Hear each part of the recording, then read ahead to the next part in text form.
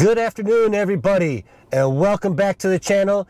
You know who it is. It is your boy TDW, the delivery whiz of Las Vegas. It is Tuesday, August 20th, 2024. And again, I had to step away for a few days. We went to the open practice at Raider Stadium last Wednesday, and I thought there was only going to be a few thousand people. Anyways, there was 25,000 people. And I believe I caught a cold, flu, and I was down Thursday, Friday, Saturday, Sunday, and yesterday. And today, we're back. That's right, we're back today with another episode of Las Vegas Gig Life. But today's video, again, is going to be different than any ride-along. We are going to talk about a few topics that affect all of us in the gig world. And yes, some other gig tubers beat me to this. They came out the day of and reported on this or made a video. Boo-hoo. It's not from your boy, the Delivery Whiz, and it's not from Las Vegas. So their market is different, but it's not really. Anyhow, let's move on. The first topic of discussion, and there's two topics in this category, DoorDash. First one, they have changed the final payment screen on the app, at least here in Vegas. I haven't seen anybody say anything about this. In the past, you used to click complete, and then you would see the final payment, base pay, and tip separated. So then you could just look at your phone real quick and say, okay, you know, if you were already anticipating a goose egg, there wasn't much to see there. If it was one of those with a plus and you were eager to see how much it paid, you could see it right away. But lately, or at least of last week or the week before, when you complete here in Vegas, and maybe this is everywhere across the United States, I don't know. I only deliver in Las Vegas. It just shows you the completed amount. Then you have to click a little arrow to go down, and then you see the breakdown of it there. It's not really much of a difference. It's just one extra step, and you don't get to see the breakdown without dropping down that little arrow menu thing. Let me know in the comments below if you like that or not, and if you really care or not. And now we're going to move on to the next major change to DoorDash, was an update to the Dasher Rewards program. And I know you probably, or at least most of you tuning in, probably already know this information and have or seen another gig tuber do it, but I'm going to cover it anyway. First, they sent out a mass email to all the Dashers, and it was titled Updates to Dasher Rewards Program, and blah, da, da, da, da. We made updates to the Dasher Rewards program in your area. Effective today. Scroll down to see the latest and unlock perks instantly. And as we scroll down, we see there's not really any major changes to the first couple categories, at least nothing to really mention. Then we scroll down to priority access to Dash Now. Now you will be first in line to start dashing when Dash Now is available in your area. So if it's not available, you don't get to Dash Now. Which, to me, what? So before they even came out with the Dasher Reward program, they had the Top Dasher, and I don't even know how long they had that. Maybe I got in when they had already ran that for a while and then ran its course until they changed it to this Dasher Rewards program. So on the old Top Dasher program, all you had to do was 100 deliveries a month and keep the ratings that are very similar to the Platinum Rewards, or are the same exact ratings, and then for a month you got Top Dasher anytime you wanted. You didn't have to do it again the next month if you didn't want to, but you could utilize it for 30 days, which was nice, and you could do it at your own pace.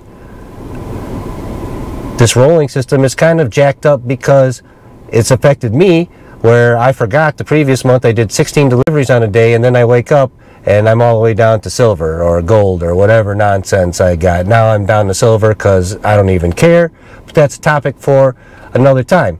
So now you have to do all this stuff, and now you will be first in line if Dash Now is available. It may not even be available. And some will say, Eric, why do you care if it's gray? Do you really want to Dash Now? Yes, sometimes when you're multi-apping to be able to Dash Now, and even if you don't get any orders, it's okay. You're still in there, and you will still get some even when it's gray. they will still give you an offer. Okay, so just because it's gray doesn't mean you're never going to get an offer. It's just slower. And I agree, maybe you don't want to get in there. That's fine. But for me here in Vegas market, it's handy because you're going to multi-app with UberEats, InstaCart, rideshare, like I've said, Lyft, Uber, and DoorDash, Grubhub, the Skipcart, whatever you have. You want to have them all going.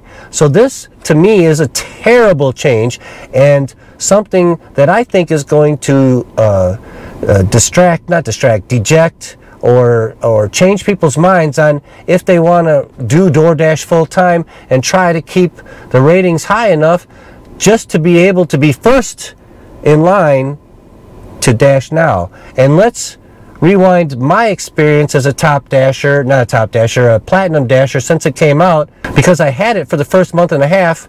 So I didn't see any priority on giving me higher paying offers. So how am I supposed to believe that this is going to be the end all beat all to Dash Now? It's not. So I think this is a terrible direction for DoorDash and Dashers. It is not in our best interest for this. Our best interest is to be able to Dash Now and schedule what we want by doing exactly what we wanted, or what they wanted us to do before, which was 100 deliveries and all these ratings, and you got it no matter what. Even when the zone was gray, you could Dash Now. And now they're going away from that. And my opinion is there's too many Dashers. They have saturated the market with Dashers to cover their behinds, to make sure that those low-paying offers get delivered, because I'm not going to deliver them, and I hope you're not going to deliver them either. So they need new blood in there, thinking that they have to get all these ratings and keep them to have a chance to Dash Now and a chance for higher paying offers, which does not guarantee anything. Put the words guarantee in there and maybe I'll think about it. But for right now, my days of trying to manipulate this in my favor to keep the platinum rewards, done. I'm not doing it. I show you my stats, and I don't have to. You guys know I always tell the truth. I'm down to like 27 deliveries for the last 30 days, 68% acceptance, and all the other ratings are okay. But I don't care anymore. It's so much easier to jump on UberEats and Uber Rideshare at the same time, and I can decline and take whatever I want when I want, with no rhyme or reason to worry about, oh my God, I got to take this one because I'm going to fall below 70%. And I hope that you guys analyze this too and make a good decision for yourself, which what I would say, just start cherry picking until they change it back to where it's more controlled by us, where I can do 100 a month with the ratings and keep Top Dasher and Dash Now anytime I want. Because realistically, these high paying offers, where, when, how, who gets them, what's deciding that, how many Platinum Dashers are in the area? That's what they should show you. How many Platinum Dashers are in the zone that you're working right now, so you can kind of get a feel what kind of competition you're dealing with, and if you even want to stay out at that point. Anyhow, that is that. Make your own mind up. I've made mine up, and let's move along to the next topic. The next topic is, this is the creme de la creme. This is absolutely the worst real-time offer this Dasher driver, Spark driver, UberEats driver, gig driver, delivery driver, whatever I am, has gotten in 2 years. And I have to share it with you guys. And I hope that you pass it along to all your friends, because this is hilarious. And I'm just going to say that I don't know if this is some type of glitch in the system or whatever, but this really hit my phone. And it's from Walmart Spark. Okay, drum roll. Walmart Spark. Okay, turned it on. Driving around, and then all of a sudden, here it comes. Bam! Look at this puppy. 2 stops, 2,384.4 miles, 29 hours and 39 minutes for the grand total of $10. They wanted someone to go to Bean Station, Tennessee, and pick something up to return it to the Tropical Parkway store 2884, just behind me north, about 5 miles in Centennial Hills, for a return. One item. I can't help laughing because this is just crazy. How did this happen? How did they let this get out? They have the line drawn all the way across there, and for $10. Okay, it's probably going to cost you about, $1,000 in gas to get there and back just to make $10. And it's one item. I mean, isn't there UPS or FedEx or somebody they can drop a return receipt label to and just ship it back if it really has to come back here? I don't know. I just found this was pretty hilarious, everyone, and I had to share it with you because I always am curious, what are the just most god-awful offers that people ever get? And that's why I do the little shorts on just don't do it, because I get some pretty heinous things from Instacart, Roadie, and even UberEats. They all have some out there. They're funny. So I hope you enjoyed me sharing this with you. And just like that, it's the end of today's video. I know it's a little different than the ride-alongs I do, or sharing how much I make in an hour or whatever, blah, blah, blah, blah, blah. But new final pay screen on DoorDash.